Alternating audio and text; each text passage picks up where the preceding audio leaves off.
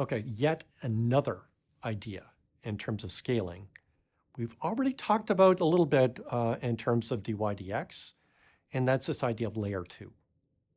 So in the context of DYDX, they basically are collecting all of the bids and the asks, the people wanting to sell or buy, and what they're willing to pay or sell at.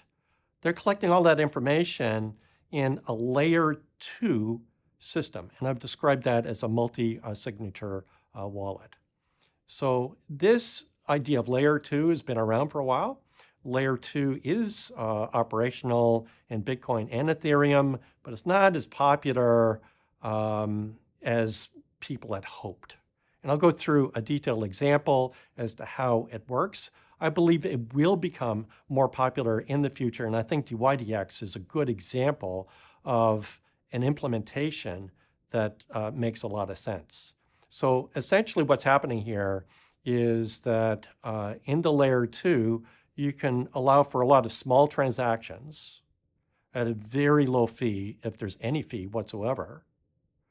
And then only at certain points, you go out to the main chain.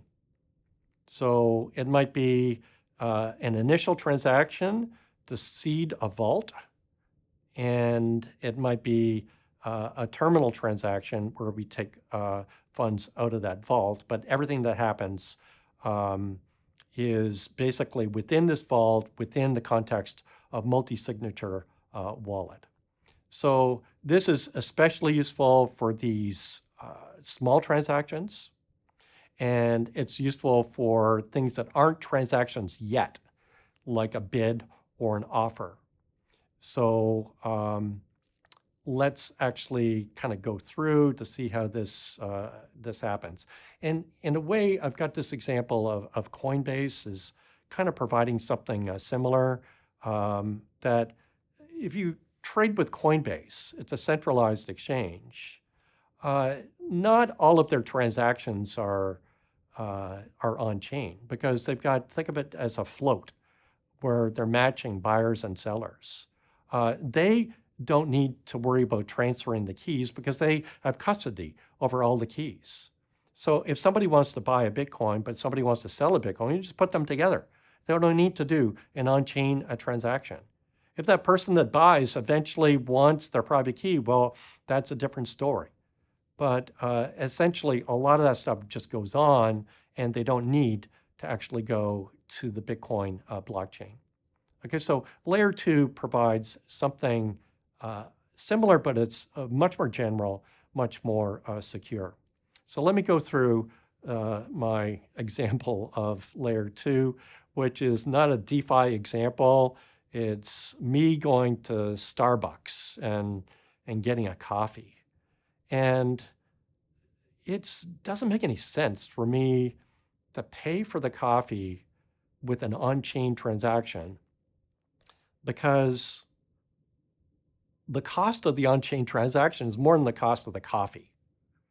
So what I'm going to do is I'm going to set up a multi-signature address that is going to be shared between me and Starbucks. And this is how it's going to work. So what I will do is we're going to open this vault, and I will deposit 0.05 Ether. And Starbucks deposits nothing.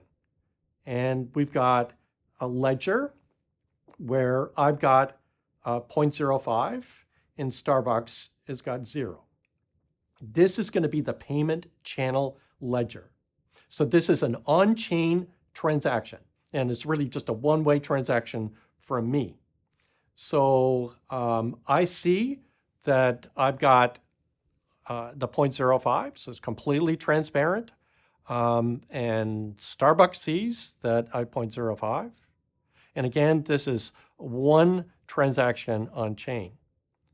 So now let's think about me going to Starbucks. I order a coffee.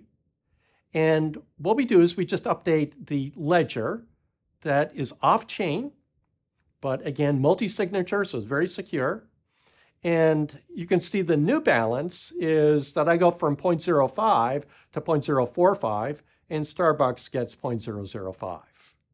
So again, this is very straightforward update of the ledger. So I could continue to buy coffee until the balance is exhausted. Indeed, this could go the other way. If I don't like the coffee or Starbucks gave me the wrong one, they could actually refund to me the cost of the coffee. But in this ledger, it gets down to 0.015 for my account and 0.035 for Starbucks. And again, we're doing multiple transactions. All of this is off-chain, and there's no gas fee that's associated with this. So at any time, either party can repatriate. So I could pull out my 0.015 at any point, and Starbucks can repatriate their 0.035 or any fraction of that. You can't take out more than you actually have. So Starbucks cannot touch my balance, and I can't touch theirs. But we can actually do an on-chain transaction to pull money out of the vault. So again, there's one transaction that is on-chain to seed the vault. Then there's another transaction on-chain to actually pull money out of the vault. But potentially within the vault, there could be thousands of transactions that happen that are off-chain but very secure. Okay, so again, this is really important that there's no way that Starbucks can touch my coin. I've got complete control over my balance, and I can't deal with their coin either. And there's no way that Starbucks could block me from withdrawing my coin. So that's very important. And the other thing is that you might think, well, this is really potentially inefficient, that I have to set up a wallet or a vault with Starbucks. What if I don't have a vault with Starbucks? So let me introduce Amber. So Amber and I have a payment channel, but Amber doesn't have a payment channel with Starbucks. Amber wants a coffee at Starbucks. So, and you know where I'm going here, that there's actually two transactions that happen. There's one transaction where Amber sends the money for the coffee to my, to the wallet that we share, Amber and I. And then I'm able to send from there to Starbucks. So it's a pass-through. Okay, so this is a very cool idea because it allows for a network effect.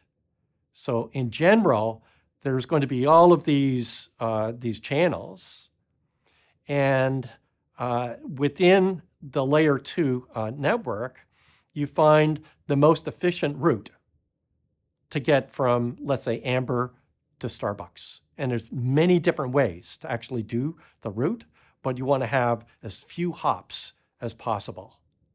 So again, what this allows is that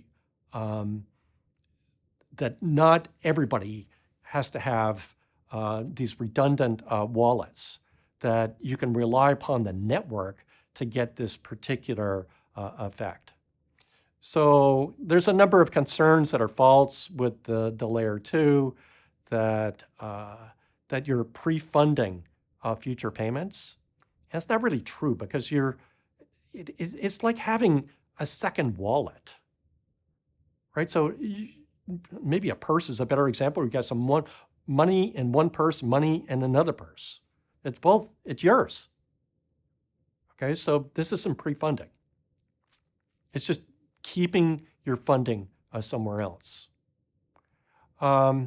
So there's other concerns like you don't want to lock up your funds and use them elsewhere. Well, again, that's evolving also, in that there will be protocols that will allow for some rewards for some liquidity. And this idea of closing and opening the channel, it's a real pain to do in terms of replenishing funds or pulling funds out. Again, this completely depends upon the particular application. I've given a very simple application in terms of buying coffee at Starbucks. There are other applications like the DYDX layer 2 applications where this is just completely irrelevant. So again, this is a good idea. You don't need to have hundreds of channels. You can have a few channels, and if enough people on the network have channels, then we can actually use this technology to actually, and the goal here is really clear. What we're doing is moving the smaller transactions off chain. Okay, so move small transactions or move things that aren't quite transactions yet, like in DYDX. And effectively, when you do that, it is increasing the number of transactions per second via the layer 2 technology.